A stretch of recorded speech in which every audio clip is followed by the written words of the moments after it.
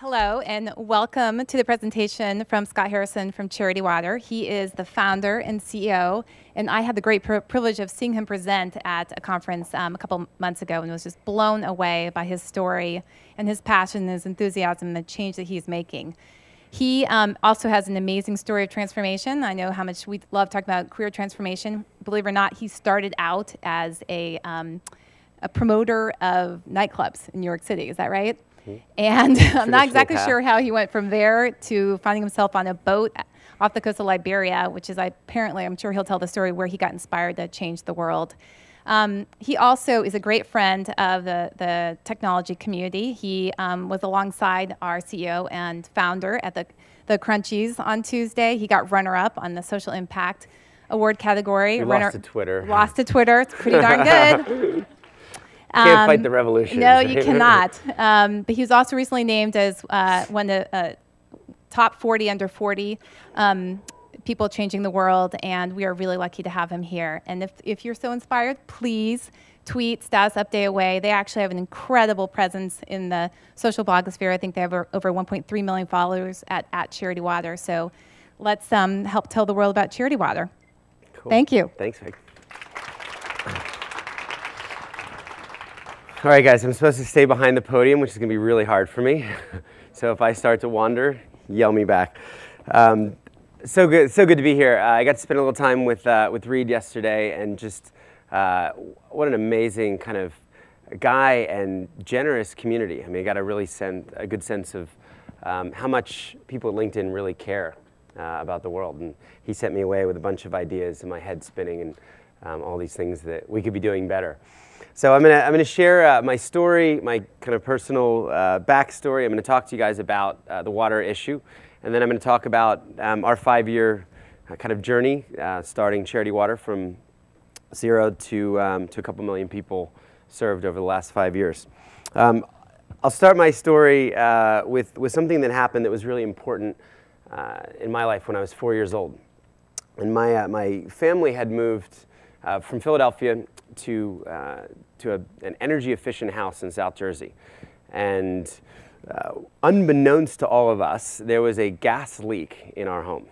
And this was before carbon monoxide detectors. And I was thankfully spending a lot of time out of the house playing with my friends and at school. And my dad was working brutal hours at a new job. And my mom is fixing up the house, breathing in carbon monoxide. And none of us knew this. And one day, my dad watches her walk across the bedroom and collapse, and takes her in. And over a period of tests, the doctors finally identified that she had been badly poisoned by carbon monoxide, as it just leaked through these cracks in the heat exchanger. And at 4 years old, I watched my mom go from really a beautiful woman, journalist, traveling around the world with my father, to an invalid. So what had happened, instead of killing her, the carbon monoxide had just destroyed her immune system. So she went from vibrant and healthy to being allergic to just about anything you can imagine. Anything chemical really made her sick. An example of that, I remember as a kid, my mom was an avid reader and a journalist, and she couldn't read books anymore because the print would make her sick. The ink would make her sick in the book. So my dad and I would attempt to bake her books in the oven, which was so much fun as a kid because sometimes they lit on fire, and we would pull them out, and but we would hand her these kind of slightly browned books, and if she wore cotton gloves so as to not touch the print, she could put the book inside a cellophane bag, and then with this mask on, she could read. So she lived her days outside. We moved to the country for better air quality, and she lived indoors in a bathroom covered in tinfoil. So a very bizarre kind of childhood growing up. I was an only child. Family planning stopped after the accident, and my parents just had a really deep and authentic Christian faith. They decided not to sue the gas company, and believed that one day, God would heal my mom and she would be restored to health. So I grew up, the model Christian kid, playing, active in church, and helping to take care of mom, and then at 18, I guess like so many bad cliches, I rebel. And I grew my hair long. I moved to New York City. I joined a band, and I was gonna show everybody, I don't know, just how bad I could be. So I learned that the best way to do that, or one of the best ways to do that, would be to fill nightclubs full of drunk people. And you could actually get paid a lot of money to do this job. So I was on the other side of the velvet rope, filling up clubs. And if you got the right people in a club, you could charge extraordinary prices for alcohol. People would pay $16 for drinks, and they would spend $500 on bottles of vodka that cost us about 20 bucks to buy. And they would even buy multiple bottles if you had the right people there. So kind of from 18 to about 28, I climbed up the social ladder in New York City nightlife. And this was a picture of my life at 28. I'm holding out the Rolex. What an idiot, right? So that the photographer notices that I actually have a Rolex. I remember I was getting paid $2,000 a month by Bacardi just to be seen in public drinking this vodka. And Budweiser paid me another $2,000 a month to drink Bud in public, which we didn't think was enough. But it was great. I was working 2 or 3 nights a week, and I was being sponsored by alcohol brands, and we were with all of the right people. We were flying around the world on other people's planes to fashion weeks. It was a little darker of an existence the later it got in the night, and this would have been a picture of me somewhere around 3 or 4 in the morning. So I had lots of issues. I had some drug issues. I had some gambling issues, pornography. I mean, you name it. It was a pretty dark life and existence. And I realized really how low I'd sunk on a trip to South America, to Punta del Este in Uruguay. And I was with all of the right people. And I remember we had servants and horses at this house, and we spent $1,000 on fireworks. And I was driving a BMW, and I had the watch, and I had a grand piano in my apartment, and I had a beautiful dog and a model girlfriend, all of the kind of things that I thought I wanted. And I was totally miserable. And I realized that I'd come so far from my values, from my beliefs. And I looked around at all these other rich and successful people, and they weren't really happy either. And it dawned on me that there would never be enough girls, there would never be enough money, there'd never be enough status. I was trying to fill this hole in all the wrong ways. So in a different way, I think, than what had kind of been force-fed to me as a kid, I started with a hangover most days to really rediscover my faith as an adult. And I started reading theology on this kind of beach in Uruguay, completely hungover. And I came back to New York, dedicated to make a change. I was really searching. I wanted my life to look exactly the opposite. The 180 degrees really interested me. If I was the most decadent person that I knew, what would it look like to actually live out, faith without hypocrisy? So I struggled for a few months, and I finally have an opportunity to make the leap, and I'm going to leave New York. I'm going to go for the extreme, and I'm going to apply to humanitarian organizations. And I'm going to dedicate 1 year of the 10 that I spent on myself to service. So for a nightclub promoter to apply to humanitarian organizations is not actually as easy as you would think. So I was denied by every single organization that I applied to. Most of them didn't even know what a nightclub promoter was or how I would in any way be useful to them. And thankfully, one organization said, we'll take you as long as you pay us $500 a month. And I had applied to be their photojournalist, and I'd always taken pretty decent pictures, so I put them up on a blog, and I said, I can take pictures that are in focus, and I know a lot of people in New York. I'll come in and document your humanitarian work. So they said, okay. And in the fall of 2004, at 28 years old, I left my life for a new life in West Africa, primarily in Liberia. So this became my new home. It was a giant 500-foot hospital ship. It was a cruise line that had been converted to this hospital ship, and they'd gutted it. They'd put in a 42-bed hospital ward. And the idea was pretty simple. Doctors from around the world would give up their vacation time, and instead of flying to the Bahamas, they would fly to Liberia, and they would operate for free every single day on people that needed help, needed access to medical care. And it was almost impossible to photograph anything in this country without capturing bullet holes. And a lot of you have heard of Charles Taylor and the 14-year war that he waged using child soldiers. I mean, it decimated the country. No electricity, no running water, no sewage, no mail anywhere in the country when I'd first come in. There were about 15,000 UN peacekeeping troops, which was the largest force deployed anywhere in the world at that time, and people were just living in bombed out buildings. So I learned quickly what I was actually going to be doing for the next year. Mercy Ships, they were surgeons, and they specialized in monstrous facial tumors. Now, I had never seen a facial tumor before in my life. I'd never seen a cleft lip or a cleft palate or flesh-eating disease where people had parts of their face missing. I mean, I didn't know any of this existed. And apparently there was going to be enough work to keep an entire crew of 350 people busy for about 8 months. So I was told that we would screen patients, and that it was actually referred to as patient screaming by the longtime veterans on the ship, because more people would come than we had surgery slots. And on my third day, I remember rolling up to a stadium where we would see the patients, and there were 7,000 people that had come for 1,500 surgery slots. And that was a moment, you know, knowing that we were going to have to send 5,000 people home because we didn't have enough doctors, we didn't have enough resources.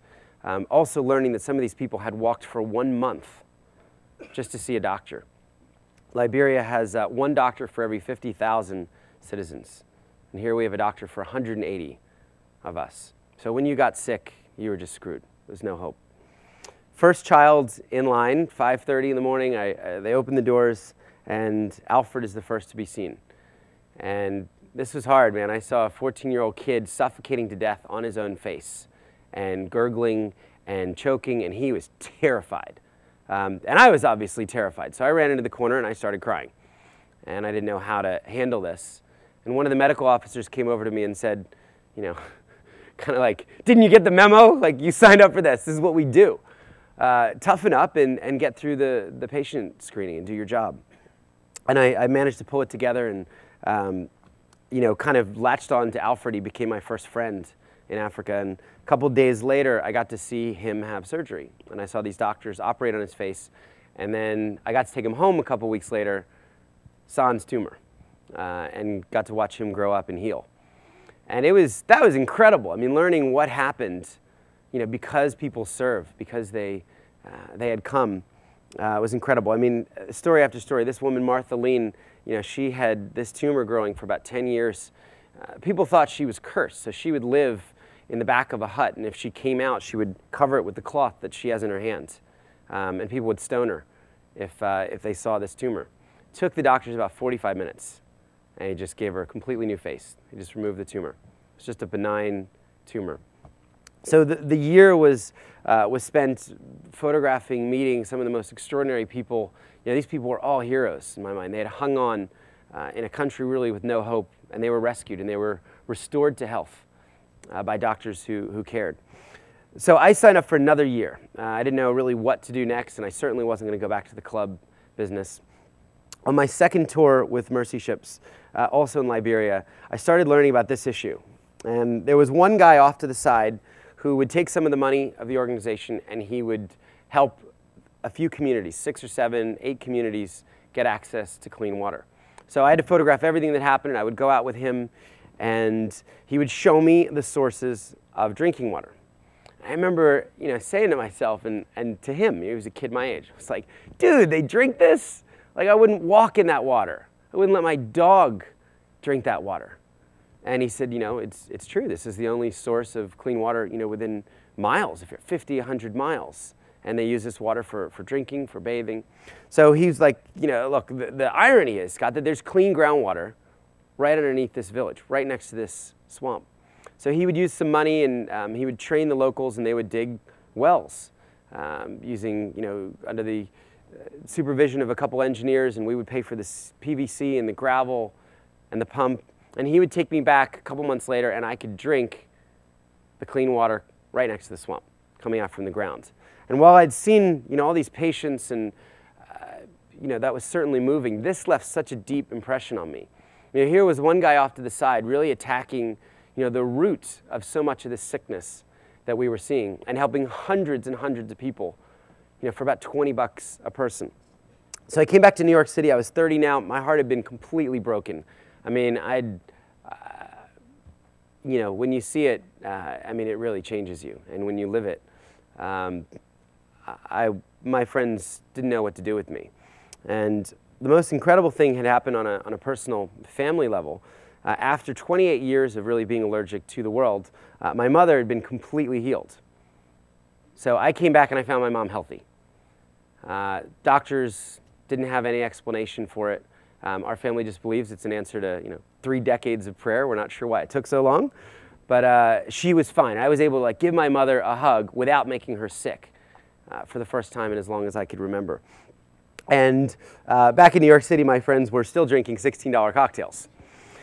And I remember, I'd flown in, I'd gone straight to meet some friends at the Soho House, which is like a members club, and someone bought me a $16 margarita, and I was like, $16! It's a bag of rice. I can feed 4 people in Liberia. And it was that almost, I don't know, righteous indignation. So I quickly realized that, who the heck was I to judge anyone else? I'd actually sold $16 cocktails for 10 years. And instead of trying to make people feel guilty, I should look at this as opportunity.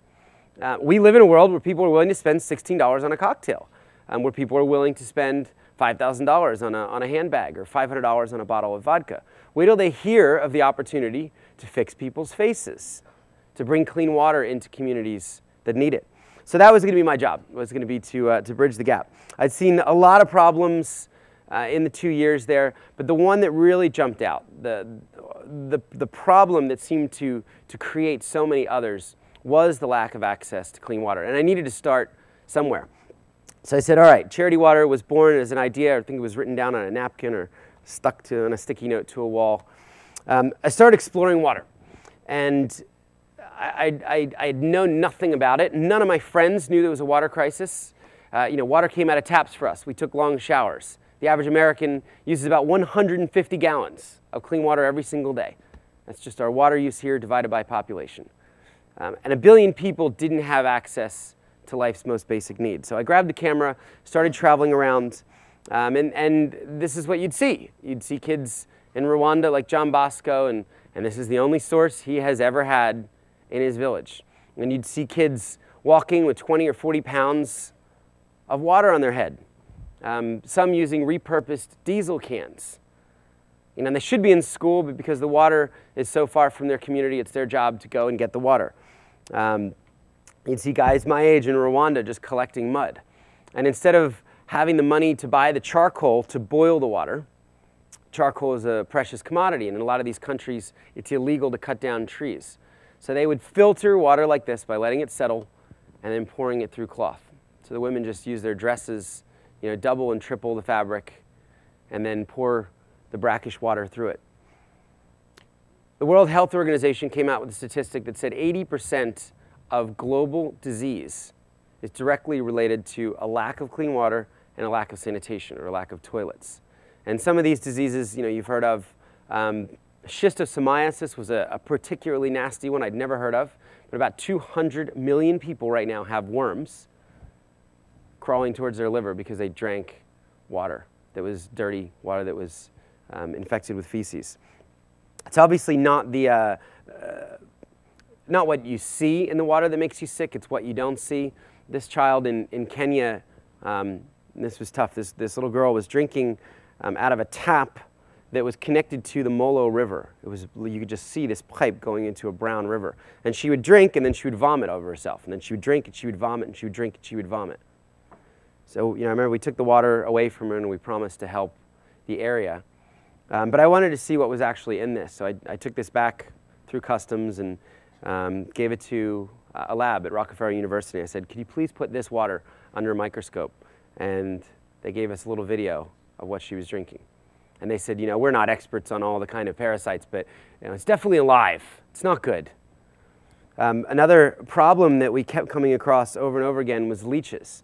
Something I had never once, even in a thought, associated with drinking water my entire life. And community after community would show us the springs, the open springs that they were getting water from, and they would pull out the leeches.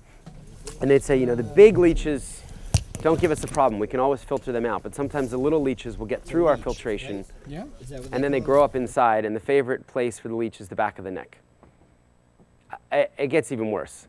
And then they take a stick and they scrape them off the back of the neck. And then they don't always die, and they crawl back again. And you hear this time and time and time again from communities. Learned that schools didn't have clean water, and I was as passionate about education as the next person. I couldn't believe when I found out that about half of the world's schools didn't have clean water or a toilet. And all these kids here, you know, they go to the river at 4 or 5 in the morning, they have their little jerry cans, they get dirty water from the river, and then they bring it to school. And it's a huge issue for the girls, because when the girls hit puberty, they stay home from school for 4 or 5 days, because they're ashamed. And the number one thing a girl will ask for is a toilet, even before clean water, so that they can stay in school and not fall behind in their studies. And then this was a stat that I couldn't believe either. I learned that 40 billion hours were wasted fetching water just in Africa. To bring some meaning to this, it's more than the entire workforce of the country of France. So here was this really unrealized kind of global economy, you know, time that was unproductive, that could be made productive. And it was backbreaking work, and it really destroyed the spines of the kids as well. You know, they start carrying water from 5 years old, and you would see girls this age and older women with nothing on their backs, and they were completely hunched over from years of hauling 40 pounds of water. Okay, so that's all very depressing. What I found, and what I think was shocked me at the time, was that we actually knew how to solve this problem. There were many solutions. We knew how to bring, and we know, how to bring clean drinking water to every single person on earth, which is not doing it. And there was no, you know, silver bullet. There wasn't a one-size-fits-all solution. But there were a lot of things you could do to bring clean water into communities. So sometimes, like my friend was doing in Liberia, the hand-dug well was the solution. And there was clean water at 40 or 50 feet underneath the village. Sometimes you had to bring in rigs, and water was 1,000 feet under the ground in massive aquifers. Sometimes there was arsenic in the water, and you could filter it at a community level, at a household level. Sometimes you could catch the rain and harvest it. Sometimes you could take mountain springs and build gravity systems that take them down to the communities.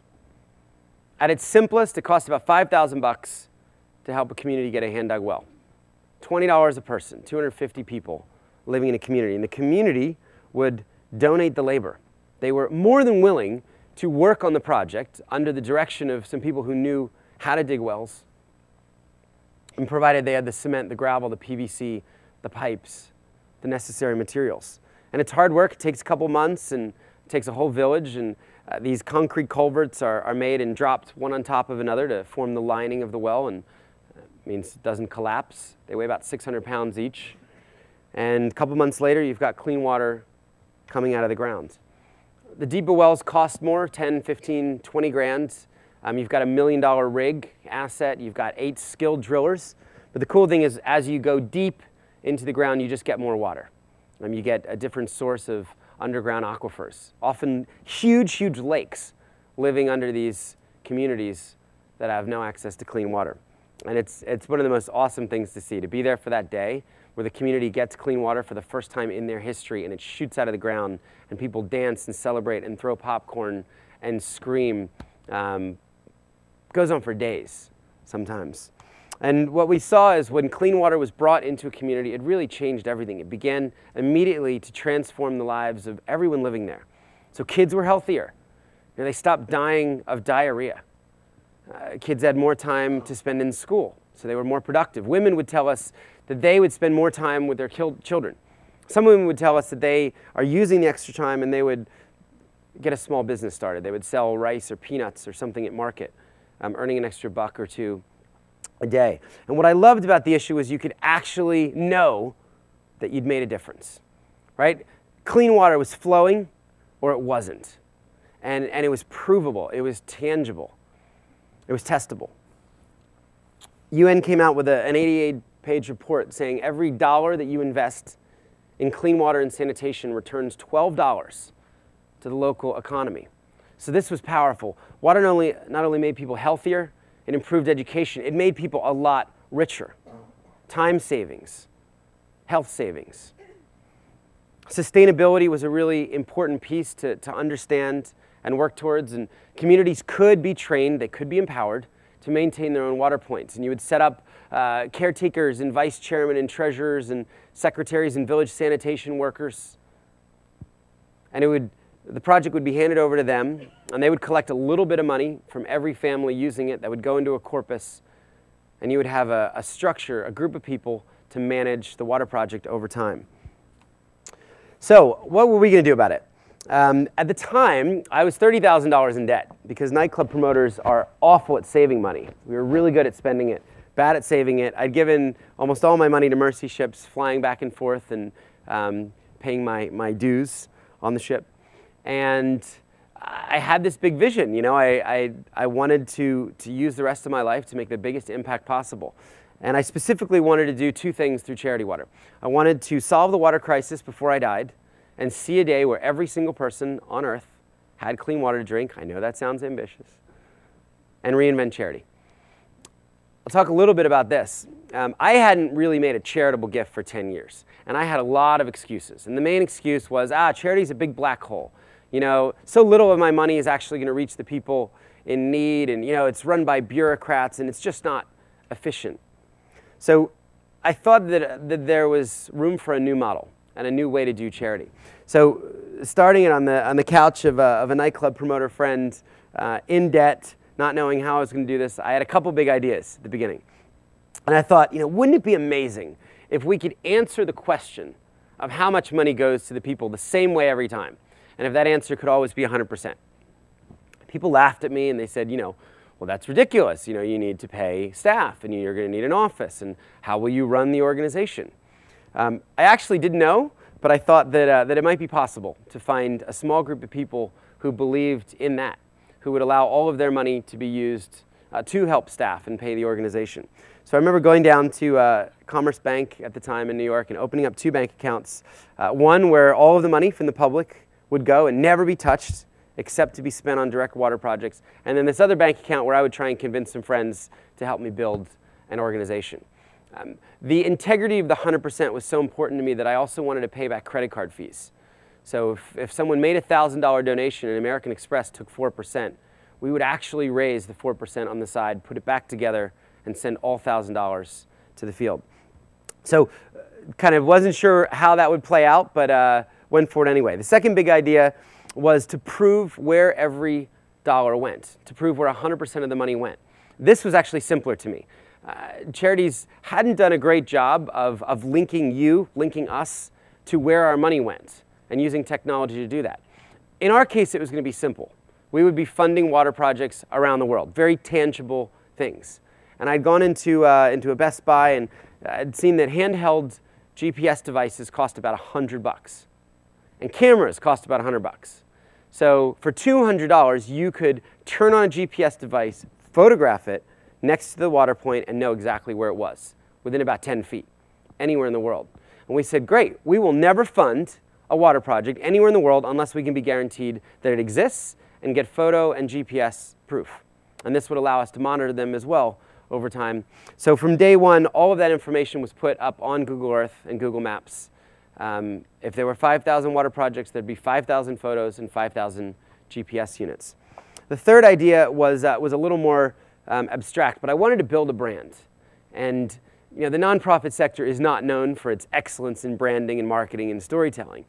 But I thought to solve a problem this big, we would need to develop an epic brand. We would need a brand that rivaled Apple or Nike or Coca-Cola.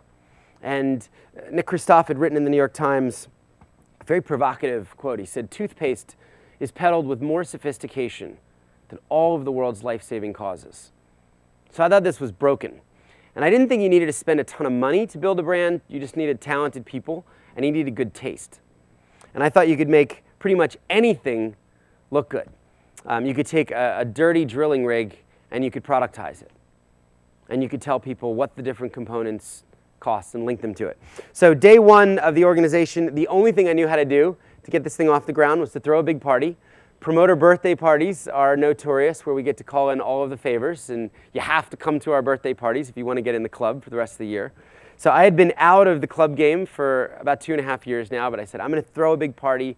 I'm going to give everybody open bar, and I'm going to charge them $20 at the door. So not very ambitious, but 700 people came, probably more for the open bar than for my birthday. And we raised $15,000, so a very small amount of money. We immediately took that $15,000 to northern Uganda, where we fixed 3 wells. We built 3 new wells. And then very importantly, we sent the photos and the GPS to the 700 people that came. I joke that some people don't remember coming to the party, thought that it was awesome and that they had been very generous, and that in seriousness that a community of people, 700 people, had actually affected the lives of a refugee camp in northern Uganda, and were able to see that and to look at those projects on Google Earth. It was very powerful, this idea of closing the loop, and we committed to try to do that at every point as we built the organization. So we did cool stuff. We built e-cards and used every holiday as an excuse to come up with new creative. We sold them for 20 bucks. Cost $20 to give someone access to clean water. So for Valentine's Day, for Easter, for Hanukkah, for Christmas, sold over $500,000 of e-cards. And the cool thing is we could connect senders and receivers to water projects. We worked with our friends at Tom's, and we created products that raised awareness and money. We created ad campaigns. We had no marketing budget, but we figured we'd be able to get donated ad space if we had good creative. And then we didn't always need to take ourselves so seriously. We could have a little bit of fun with the brand. And then sometimes we were very serious and tried to bring some of these numbing statistics to life. And I'm sure there's some parents here. And how many parents, or how many of us in general, could imagine 4,500 kids dying? Even a room with 4,500 kids, but maybe giving your child death in a baby bottle would get people to think differently about the issue. And we got tons of donated media, both online. Verifone just donated 1,000 taxi tops in New York and San Francisco and Boston, and we've had buses driving around with these in New York. This was another idea, shooting rich people in the same situations as the people we were serving around the world. So, imagine if it was your mother or your grandmother who had to drink water with bone and hair in it, or your kids that went to a $40,000 a year prep school that had to haul water on their backs, or your son, or your banker friends that had to go to a pond at the lunch hour in their fancy suits. And we took over galleries and tried to just confront people with these images to challenge their thinking around water. Our first PSA was a 30-second spot that we did on a $4,000 budget. Jennifer Connolly from A Beautiful Mind donated her time. It was directed by Terry George, who made Hotel Rwanda, and he helped put together a crew of 50 people, 50 or 60 people. Eventually got $4,000 out of me to pay for the Penske trucks, and this was our first 30-second piece.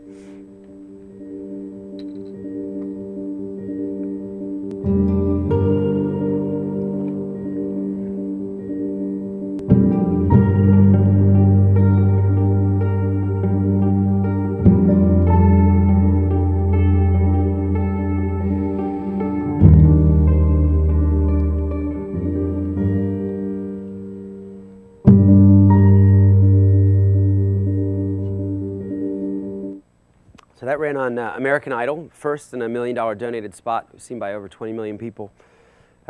Finally got us off the couch. This was Office for the first year. Someone had told me that there was an office nearby and it could be ours for only a couple $1,000s a month, and it was the most beautiful thing I ever saw. Covered in grease. It was an old printing press, and we got about half of this space. And then worked to get a beautiful $1 million headquarters donated in New York, and just about everything in it donated where our team works today. We went to Saks Fifth Avenue. This was fun. We said, you guys sell $5,000 handbags, and we have $5,000 wells. We should totally do something together. They said yes. They shot their Mother's Day and their Father's Day catalogs completely in water. And then they gave up the windows on Fifth Avenue. After Giorgio Armani brought his windows down, let us put up these images and tell the story for 7 days in New York City. And then they went to their customers, to their employees, and they raised $700,000 as a company to bring clean water to 140 communities. Macallan came to us, and this was even stranger. They said, we have whiskey, takes a lot of water to make whiskey, and we're all based in Scotland where there's a lot of water. What can we do? Wow, we're not sure. They got the idea. They came back to us and they said, we found a 64-year-old whiskey. What if we took it on a world tour? And to taste our finest whiskey ever made, you had to drop $5,000 for 10 centiliters, about this much. We were like, really? Yeah, they gave us a $605,000 check from one bottle of whiskey. Helped 23,000 people get clean water. We got kids involved. As you can imagine, students did the most incredibly creative things to raise awareness and money. We threw a big gala in New York City, which was not a stuffy sit-down dinner, but really an experiential event where 2,000 people would come, experience the water crisis. They would carry 40 or 80 pounds of water on a fashion catwalk littered with facts about death and disease and dying. And companies would match every person that walked. So you would walk with a reason, and just by walking, you would trigger $200 or $300 donations that would go to water projects. We loved social media. We were the first charity to reach 1 million followers on Twitter.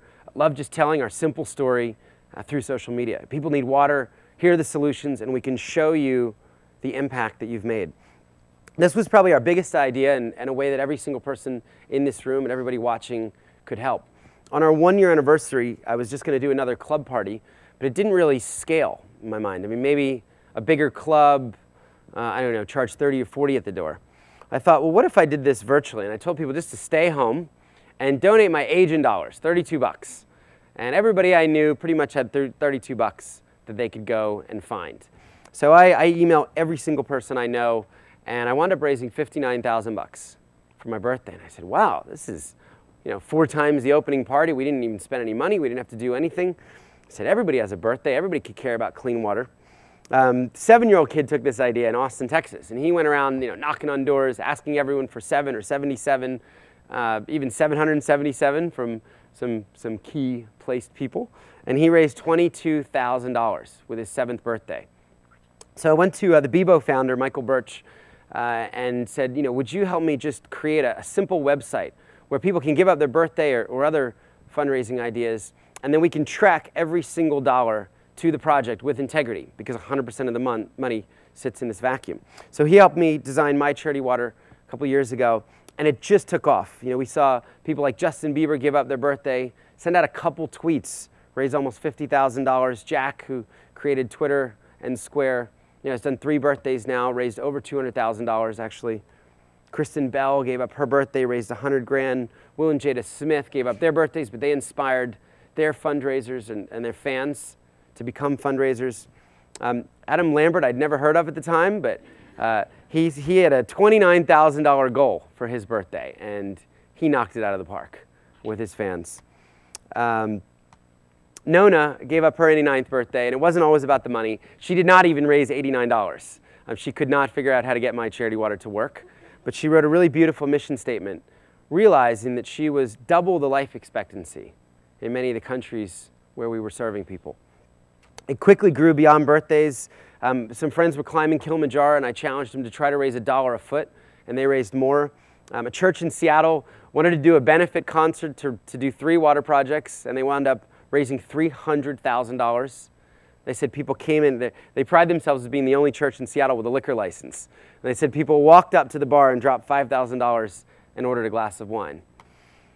Tax accountant in Midtown, this guy Steve Saba is unbelievable. Single-handedly has raised over $400,000. And he said, Scott, it's simple. I know how much people make, and I know how much they give to charity. I shame them. We eventually set him up with multiple credit card terminals and like a Google Maps on a flat screen. People were really creative. They jumped out of planes.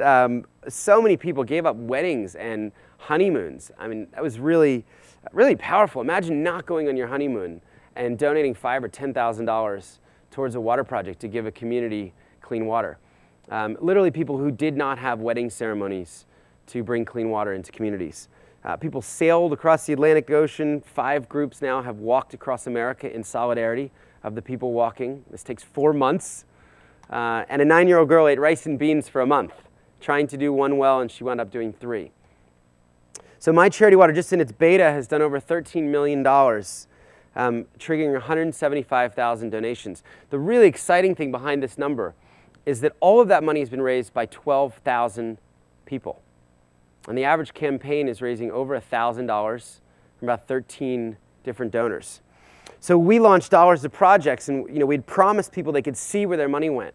So we spent about 9 months working on a product called Dollars to Projects, and this is what it looks like. If you fundraised, and even if you only raised $1, but I'll use Graham, he tried to do 1 water project, and he wound up raising a little more. So he raised $6,200. We send his money to the field, all the work is done, we audit it, we take the photos, and then we say, Graham, here's where your $6,291 went.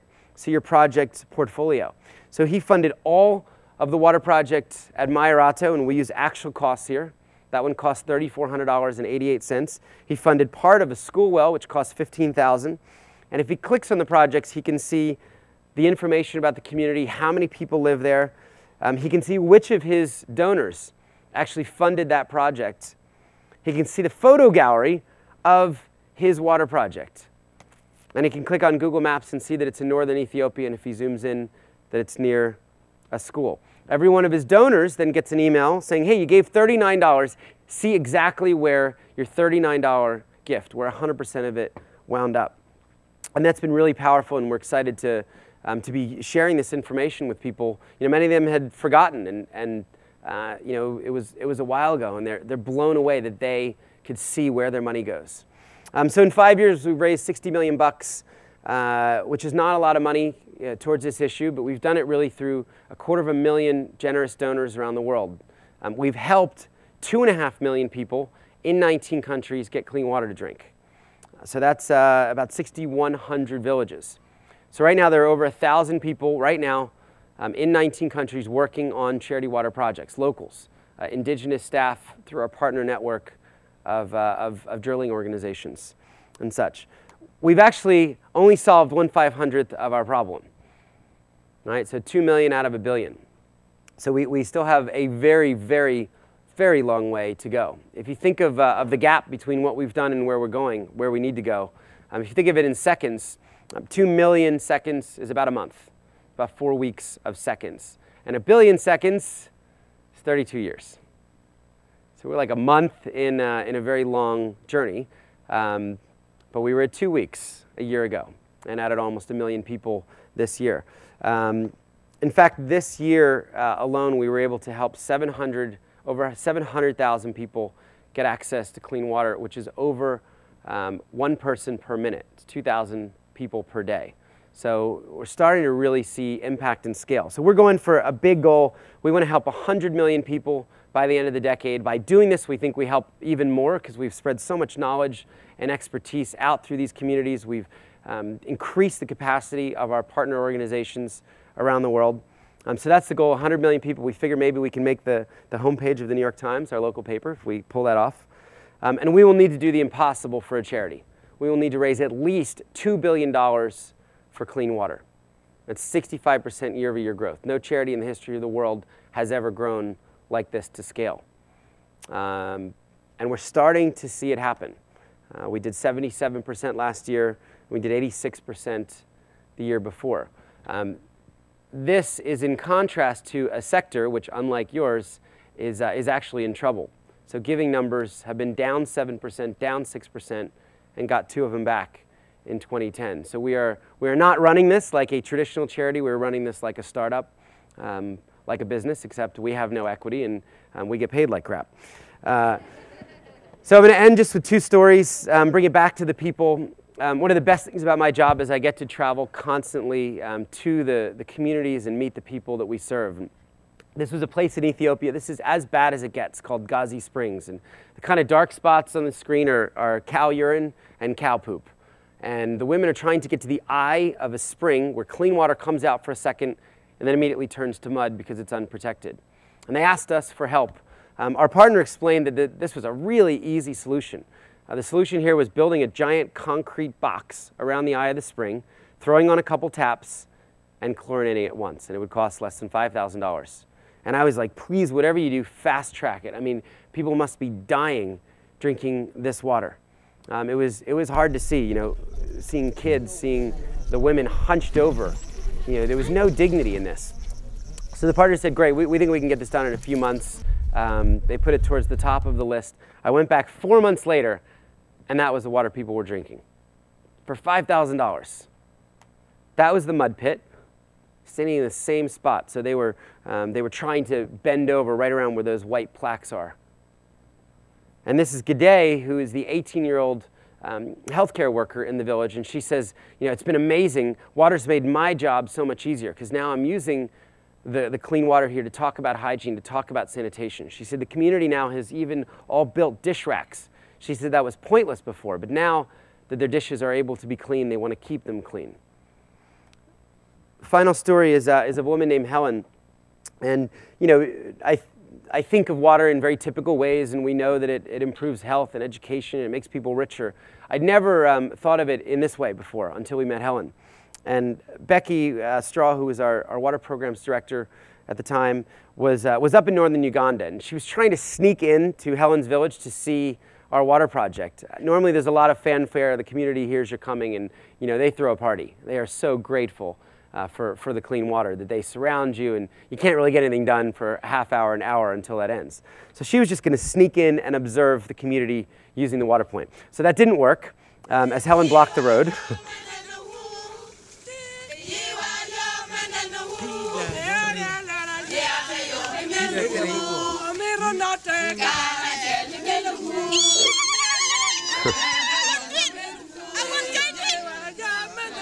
So she was really happy. Becky, things quieted down. She said, Helen, tell us how this community has been helped. How has your life changed? And Helen said, well, I had it really bad before.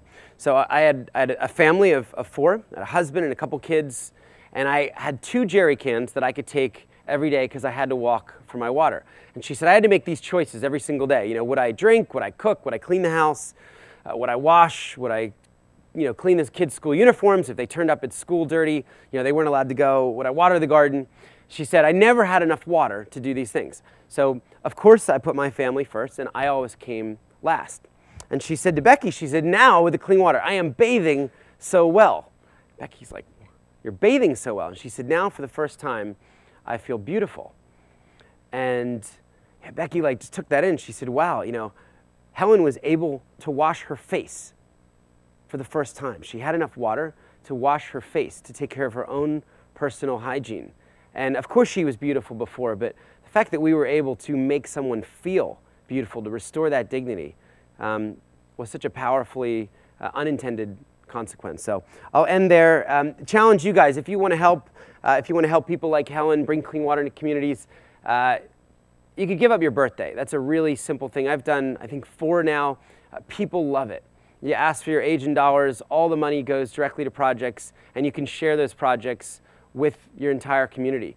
Maybe there's something wider we could do at LinkedIn.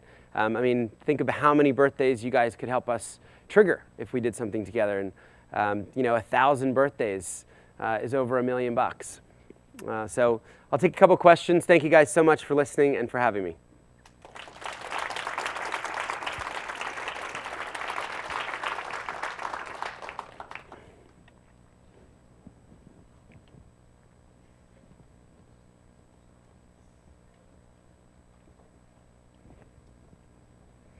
Hey, how are you? Hi. The question I have for you is, you obviously invested in building new wells. Have you also engaged with people to do recycling? Because that's one of the common good use cases to get more value out of the water you pull out of the ground. To do rehabilitation or recycling? Recycling the water and reusing it. Recycling plants and so on. Are they... So we haven't done any big infrastructure stuff. We're mainly working in we're really focused on the low-hanging fruit at the moment, the rural communities. So we're not working in the big urban centers with any big infrastructure projects. So it's pretty typical small solutions. We've done some peri-urban stuff, so we're starting to move towards that. But what we found is that the governments are focusing their water dollars and their infrastructure on the cities. That's where the voters are. They are not bothering to drive out into the rural villages. So that may change at some point, but we're not doing these kind of $10 million, $20 million systems or plants. I think there's some exciting things happening there. I mean, desalinization, the cost of desal has come way down even since we started. It's still way too expensive for rural communities or even for developing nation communities, but it seems to be headed in the right direction. So that might be an option someday. Some of the filtration system is coming down in cost. But what we found is really simple things work. And if we can get consistent water from the ground, it's there 10, 20 years from now. Thank you.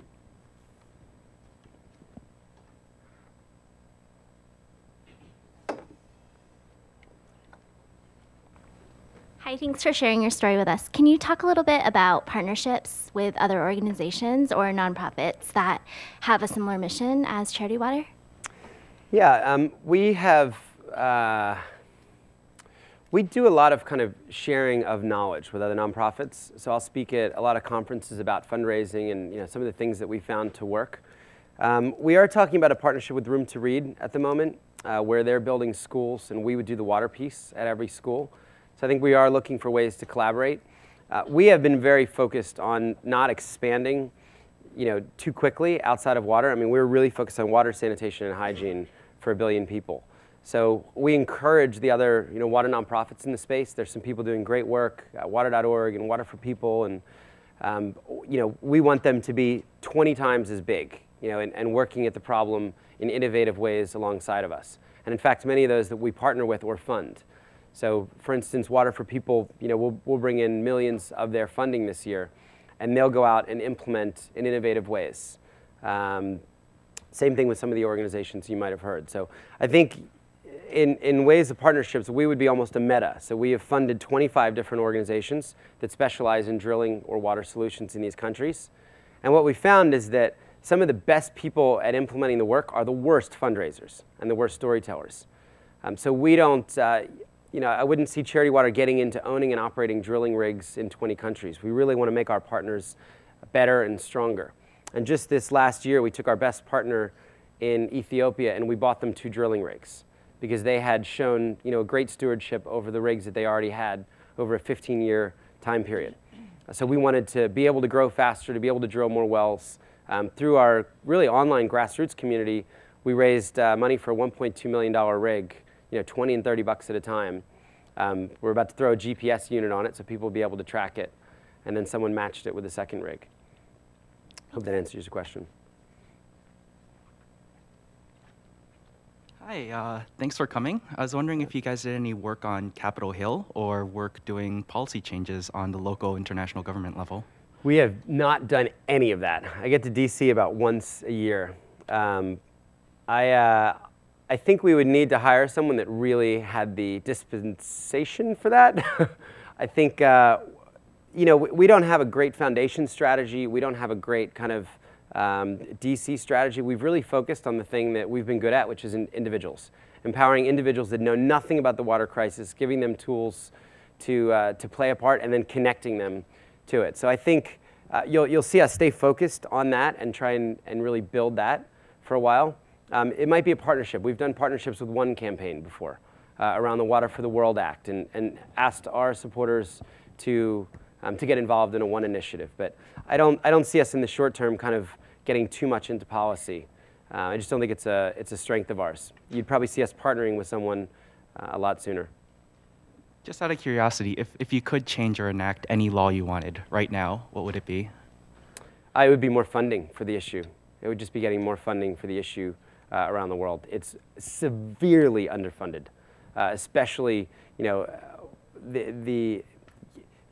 it would be getting people to understand that water really does sit at the root of so many of these other symptoms that we're trying to fight and throw money at. And if you can get water right, you do so much extra, and then resourcing it that way. All right, thank you. Thanks. Okay, last question. Okay, I'll make it a good one. Better be good. Again, thank you so much. This was a very inspiring talk. Thank you. And I had a combination of 2 questions. One of, what do you think has been the secret to the success of Charity Water? I mean, obviously this is a very successful charity in a world where there's a number of charities, and yet Charity Water has risen very quickly. And I'm sure much of that credit goes to your passion and your drive, but there have probably been a number of factors, and I'd love to hear what you think are the key factors to the success of Charity Water. And looking forward, as you continue to scale the organization, what do you see as the biggest challenges of scale for your organization? Okay, so I'll take the first one. I think we just do a couple things pretty well. We are visual storytellers, so we show instead of telling. We tell things simply. I can't tell you how many times I'm with a nonprofit founder who talks to me for 5 minutes and I really don't know what they do at the end of it. I think everybody here knows what we do. Like Charity Water goes and they help people get clean water. So we've been able to tell our story. It's actually a very complex issue. And I could give a whole nother talk on the benefits of hygiene and sanitation and health numbers and stats, and I could come at this in a very different way. But we've really tried to keep things simple, and then people that want more complexity, we're happy to share 88-page documents with them, or water reports around the world. So I think keeping it simple has been really important. Using visuals, so the organization's made 400 or 500 videos in-house with a team of 1 or 2 people that have worked on video. So really, cranking out, really shipping video content, photo content, stories from the field. I think the 100% model has been really impactful. So a lot of the people that give to us really don't trust charities, or they've gotten burned, or they had some sort of horror story. So knowing that not only can they give 100% of their money and knowing where that goes, then I guess 4 would be showing them the impact. So these photos, these GPS, trying to link, that's our core mission. The what we do is we bring clean drinking water to 1 billion people. Our why, our kind of what we believe is that you need to be connected to the person you're helping. And if we can really make that connection meaningful and we can do it with integrity, you will continue to give and you will continue to help. And it'll transform your life. So I think being clear on that, good design, I think certainly doesn't hurt. I've been on some pretty bad websites that make it hard to give, that make it hard to understand. As we scale, if you'd asked me a year ago, I would have thought the biggest challenge would be finding enough drilling partners. We had a really great year where we got ahead. So I know where I can put 50 million, and I'm pretty sure I know where we can put 100 million. I think it's building an organization without any access to VC funds or capital markets. Or, all my friends are running around are like, yeah, I just raised a $10 million round, raised a $20 million round. We don't have that luxury. We don't sell a product in a traditional way. So we need to kind of raise all the money for our staff operations separately, which we've found a great group of about 100 people who support us every year in that to build the organization. So we have to kind of eat what we kill. We can't, we don't get that big cash boost. So that just makes it challenging organizationally. And finding great talent. I mean, we can't pay what Facebook can pay. We can't pay what you guys can pay. We have no stock options to give out. So people that are motivated by money don't come and work at Charity Water. And we've got to really find people who are passionate about our mission, about changing the world. So that is actually a limiter. Trying to hire coders, man. All right, well, please join me in thanking Scott for sharing his amazing story with us. Thank you, guys.